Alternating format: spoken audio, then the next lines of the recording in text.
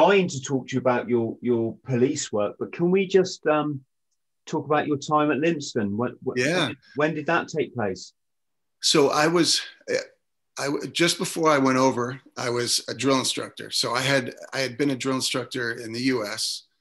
And this is mid '90s, and at the time it was a 2-year tour. So I was just finishing up my second year as a drill instructor in the U.S. And I was getting ready to go to my next unit. And you kind of have a little say, and the longer you're in, the more say you have about where you want to go next. And I intended to go back to an operational unit, I was actually going to go back to a reconnaissance unit. I had orders, which meant, I'm ready to move on. I had a move date and everything. And I didn't even realize we had 5 US Marines who are on exchange with the Royal Marines. I didn't even know it existed. I'd never heard of it. And maybe 2 months before I was due to rotate to my next duty station, a guy just mentioned it one day. And he said that he had brought it up that there was someone at Lympstone which we call it the drill instructor exchange, but really, as well as I do, that the troop sergeant is not a drill instructor by any means. You have one DL over there, whereas we have all our drill instructors are, the guys with the big funny hats, and they're all screaming. And it's such a different system for you guys. But so I inquired to what we call a monitor, which is a person that monitors your career, kind of makes sure people get to the right place and all billets are filled. And I asked him, and he said, yeah, I'm actually getting ready to pick someone for that. I have, about 10 people who have applied. Are you interested? And I said, yeah, very. And so I put in a package for it. And like just before I would have deployed, I got word that I had been selected to go. And so he changed my orders. And I think it was June of '97, I flew over, reported into Lympstone. And they don't make you go to the all arms course. But of course, for me, there was no option. I was like, I gotta earn me Barry, and just, wow. So I spent the first month or two, because I think they were just finishing up an all arms course, and they set me up for success. Most days, I think I spent 3 days a week on bottom field. And I would just work out with the recruits. So I would do bottom field 3 times a week. And I had pretty much, by the time I got on the all arms, I had done everything. I had done the assault course. I didn't do the full Tarzan assault as a oneer, as you do in the course, but I had gone through all of it. I had done pretty much everything you could do, but in little pieces. So I felt really good about going on course. Of course, once that 12 weeks, I believe at the time the all arms was 12 weeks, once that hit and you went through it, it was unbelievable. I mean, it was so just ball busting. It was 12 weeks nonstop. I lost 2 stone. I came out the other side, and I had lost so much weight because it was just day after day, relentless, doing the commando tests and bottom field pass out. And then the exercises in between, up in Woodbury Common or out in Dartmoor. And so they really set me up for success. So, and then I got on course, so I passed out in December. So I guess I would have started in late October, maybe somewhere in October, I started the course. And I remember, so when I was doing bottom field, one of the PTIs that was working with me, he was showing me everything. And he told me, the worst thing that can happen to you is that you fail the initial rope climb, because you'll get another shot at it after you do the rest of the course, but you'll never make it. He goes, there's no way, because you're going to be hanging out so bad. Now you've done the whole course, you've done the full regain, you've done everything else, and now you're going to try to climb the rope again. And he goes, you'll never make it. So don't let it happen to you. So on the morning, it was drizzly, rainy, typical Lympstone day. And I remember I got to the rope, I was feeling good. I felt so well rehearsed and everything was good. I was in probably the best shape of my life. I think I was 31 when I went through. And I start climbing the 30-foot rope, and I just start to slip, and I'm climbing and I'm slipping, and my head is, I just start to psych myself out, and I'm just looking up, and I'm not going to make it. And finally I realize I'm not getting to the top of the rope, and that PTI's words were just banging in my head. You'll never make the second rope climb. It's not going to happen. So just pack it in, you know. I mean, that's how I felt. And of course I didn't. And I did the rest of the course, did the regain. And so now I've got to climb this rope again. And I remember it had dried up a little bit. The rain had stopped, and there was just no way I wasn't going to make it to the top of that rope. And so that got the second attempt, and I just got up to the top, and I got up there. I know you had to slap the top, and I don't remember what you had to say, but you had to yell out something that you had made it. And I just stood there for a minute. I looked out over the River X, over the flats, and just, I just couldn't believe that I'd made that. But that was, you know, one small piece of that whole course. And it just got worse from there. I mean, you know, it never stopped. So I'm going to do a comparison thing here, Robert. I might actually just put this out as a little clip because it's quite fascinating. Was it a massive eye-opener to see what the British Marines, how they train? Because of course we're commandos, which just, you know, it's like a different role from the infantry roles. It's like another thing again. Was that kind of a shock to you? Was that a lot different to the USMC training that you'd done?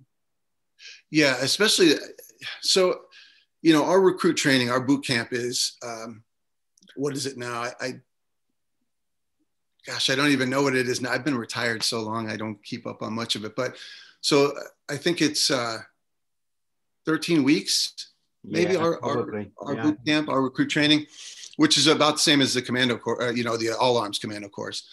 But it's so different. It's apples and oranges. I watched a video the other day, actually, of a US Marine who was watching a Royal Marines video on recruit training.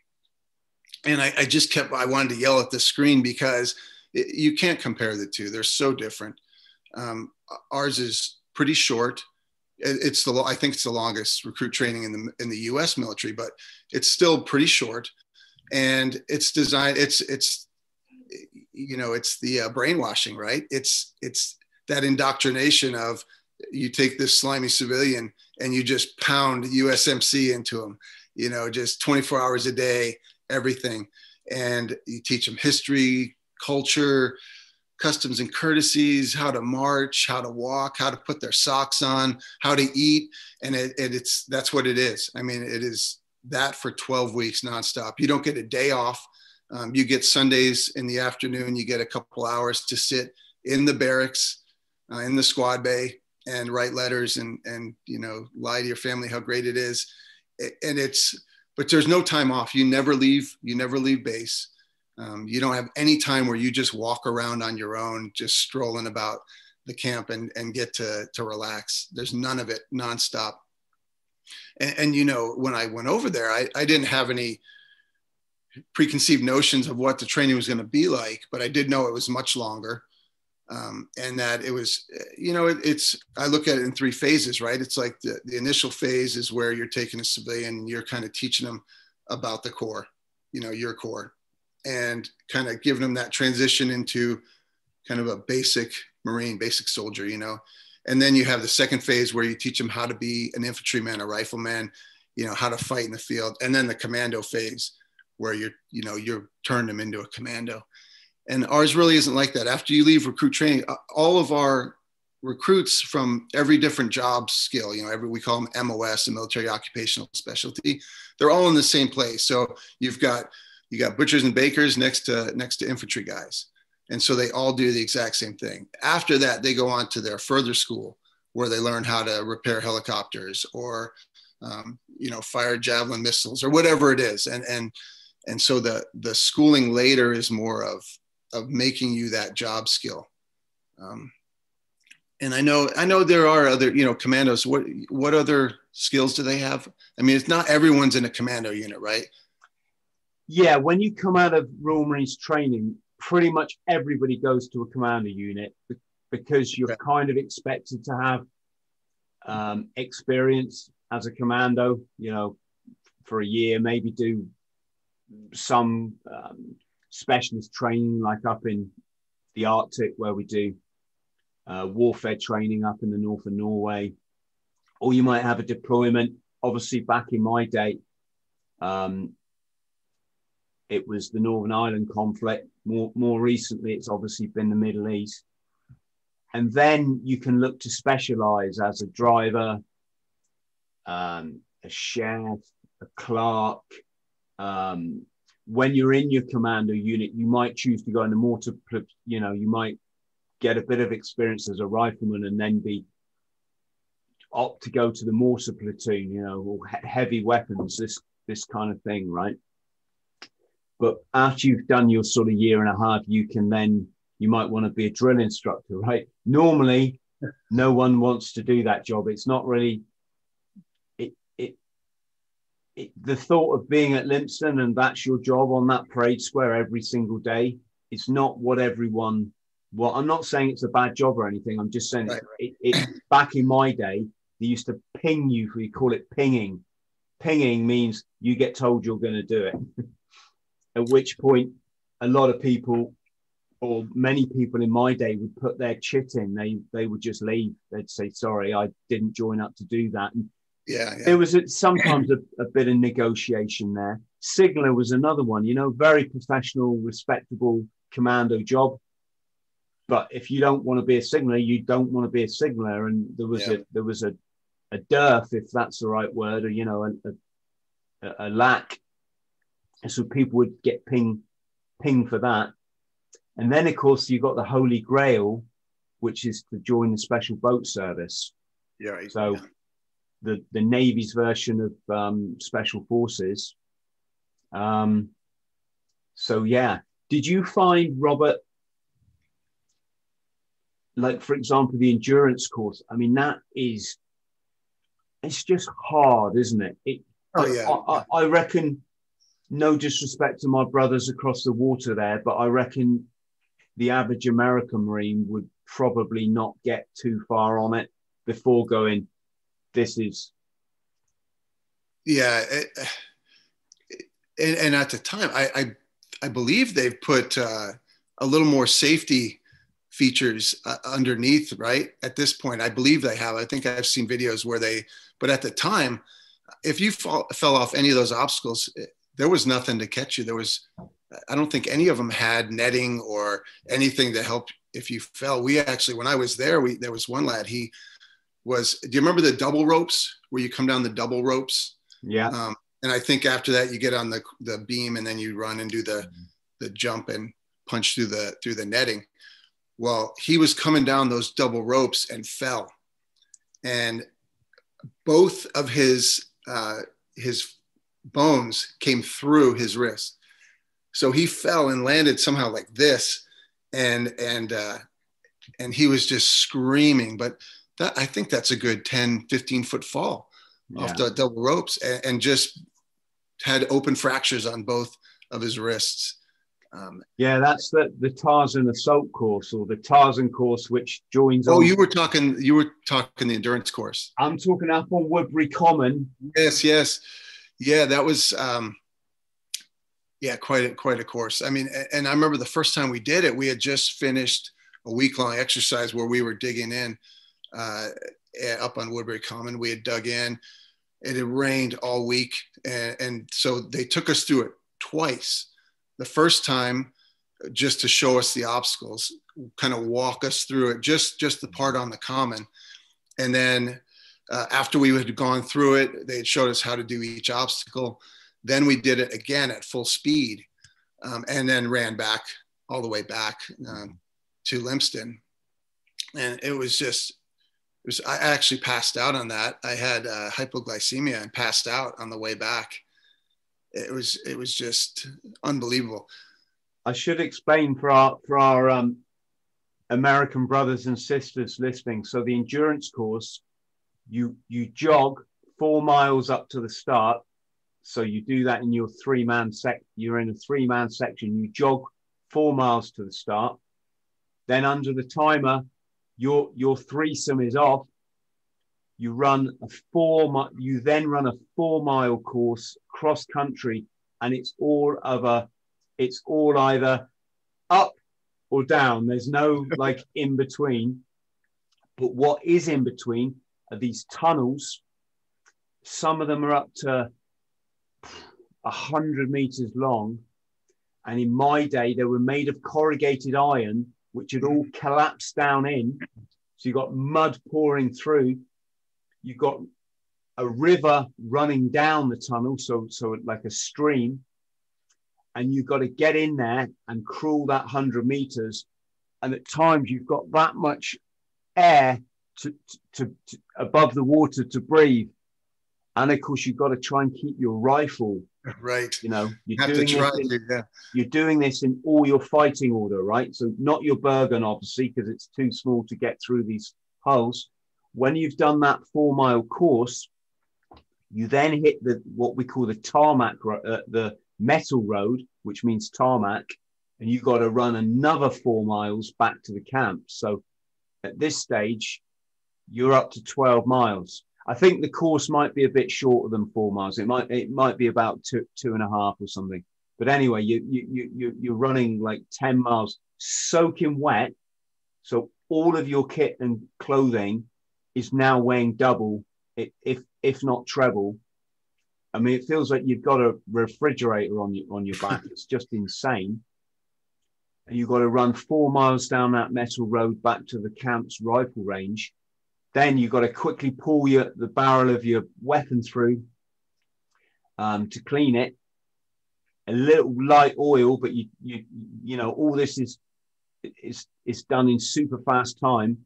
And then you've got to get 10 shots on the target, which, so long as your weapon's clean, is the easiest bit. Right.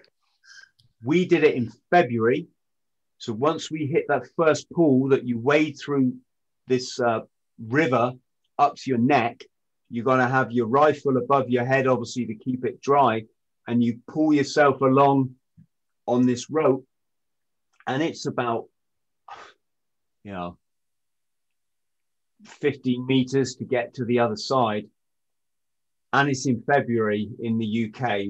So you're talking, it's about -6 air temperature. This is Celsius now. So it's cold, it's winter. The ice on the pool is 3 inches thick. So the first people across have got to break through the ice. I'm just trying to sell it here because, like yourself, Robert, I've seen comparison videos online, and it's like, this guy isn't really getting this, is he? I don't think he understands that this is like really fucking hard. Yeah. The hardest thing you'll ever do in your life, and most people couldn't. It's just a fact. Most people couldn't do it. No, that's true. I mean, I remember the troops that I was troop sergeant for. You just watch guys drop. I mean, every day we used to have, in the initial, when they started, they would take a troop picture of all the recruits that were starting together. And what we would do is, as recruits, and I'm sure this has probably been around for years, but we would color out the face of that recruit. And so you start with, let's say you start with 50 nods, at the end of the troop, you may have 10 faces that have not been blacked out, that haven't been back trooped or just, just couldn't make it, moved on, tried something else, got injured, went to hunter troop, and you just watch the troop dwindle. And then you're constantly getting new recruits as well that had been back trooped, and they pick up with your troop. I don't know what the ratio is of how many recruits make it on one tribe, but it's not very high. I mean, it really is tough training. I would say, not to slag off US Marines, because obviously I've been through both, but yeah, it's such hard training. I mean, and these are young kids and physically just unbelievable, which I think is why the other thing I really liked over there that you guys do is you start to give the recruits responsibility right from the get-go. You would, I mean, not necessarily an induction, but after that, once they joined the troop and training proper, you have a recruit who's in charge of getting the other recruits outside in the morning. You're not like in the US Marine Corps, we are yelling at them. We literally get them dressed by the numbers. You wake them up, you stand them on line, they stand in an open squad bay facing each other. And then you send half to the bathroom while the other half, you're getting them dressed. And then they switch. This lot goes to the bathroom, and then these guys are getting dressed. But you're telling them, like, put a sock on now, right sock, trousers on now, pants on, and you're just doing that step by step. And really, they don't have any responsibility as recruits until much later in the training, in that 13 weeks. And so I think I used to say, after I'd done both, I used to say that USMC turns out a great recruit, because that's what they are. They're still kind of a recruit until they go to their next phase. And I think by the end of the commando course, you've experienced leadership. You've been responsible and had to pay for somebody else's mistakes because you didn't get them ready. You would go out in the morning and a recruit would be there. He had got everyone ready. And we do that a little bit in the USMC, but not as much, not to that extent where guys are leading patrols, actually writing an op order, writing patrol order and leading a patrol and taking that leadership responsibility. So I think at the end of the commando course, a lot of those guys they're ready to go out into the commando forces and actually operate and actually, be a leader if they have to. Robert, I've got to ask you, because it's not often you get the chance to ask things like this, but Full Metal Jacket. Yeah. I watched the making of it again last night. It's just one of those addictive things you can watch and watch and watch. Lee Ermey, did I say his name right? Yeah, Arlie Ermey.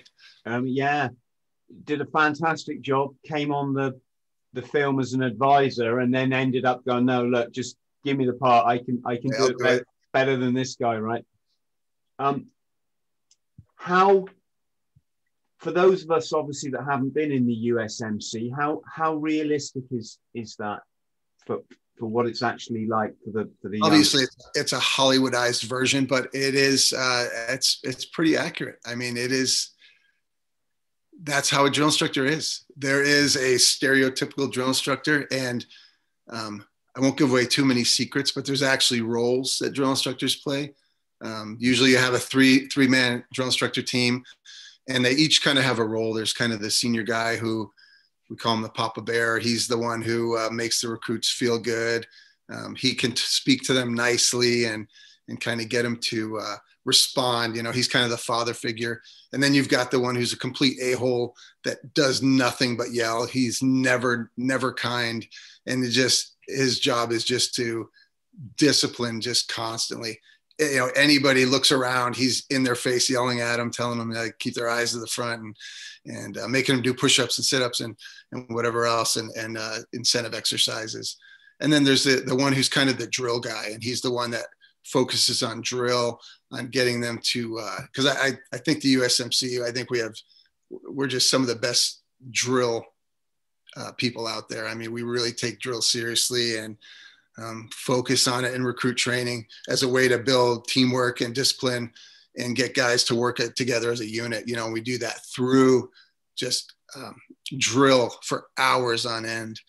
But yeah, that's how it is. I mean, you are by the end of your first week as a drill instructor, you can't speak anymore. You've yelled so much, and you're up with them from dusk. You're actually awake before the recruits because you wake them up, and you go to bed after them. And so it's just nonstop for the first 3 or 4 weeks where you are just breaking them down, as recruits, and you're just instilling that discipline.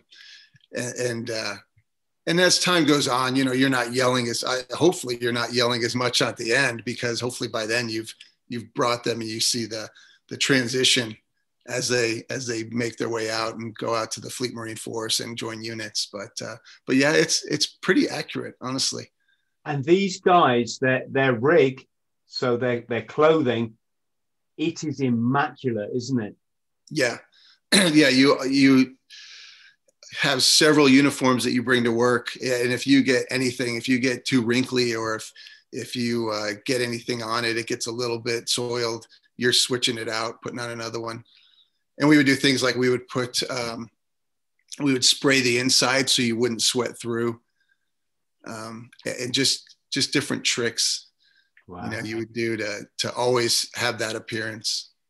And so is it true that if you don't like your drill instructor, you can just shoot them? Yeah, you shoot them, and then usually you off yourself on the toilet is the best way to do it. That was a bit of an unexpected turn in that. Well, I guess you could see it was something not good was going to come out of that relationship. Right. It should be pointed out that people do die in training, though, don't they? I mean, I don't know how it was for you guys, but we had guys commit suicide. One chap shot himself in the head. We had another recruit pointed his weapon at someone. He was piss-assing around and he shot the guy dead. Guys drowning. And this is just the in-training bit. There's when guys go on leave and they get up to the shenanigans on leave, like car crashes and that sort of thing. You lose people there as well. Was that your experience? Yeah, we have the same thing. I know once you get in the USMC, I think it is easier to kind of get out of the Royal Marines if you decide it's not for you. But the USMC, you're there. I mean, you are stuck there unless you do something really, really stupid. But I remember there was kids who would try to go, go UA on authorized absence. They would disappear in the night, try to get off base, which it's not impossible. It's tough, but it's not impossible. I remember when I joined in 1984, this kid and I was at Parris Island, which is, it's like an island. I mean, it's a proper island. So surrounded by water, swampy water. And this kid had taken all the bleach bottles and emptied them so he could make a raft. And he was going to float off of Parris Island to escape the madness. They caught him after, I think he'd wasted a lot of bleach, and that was about as far as he got. But yeah, I mean, it's just not for everybody, is it?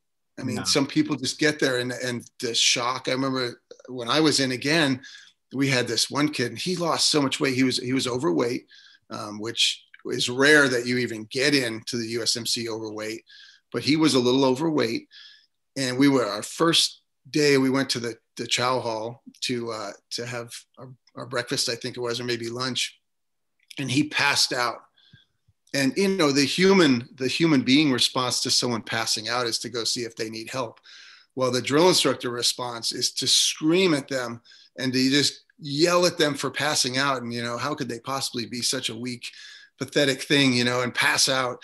And so the drill instructors just attacked this kid who's laying there, just fallen face first on the ground.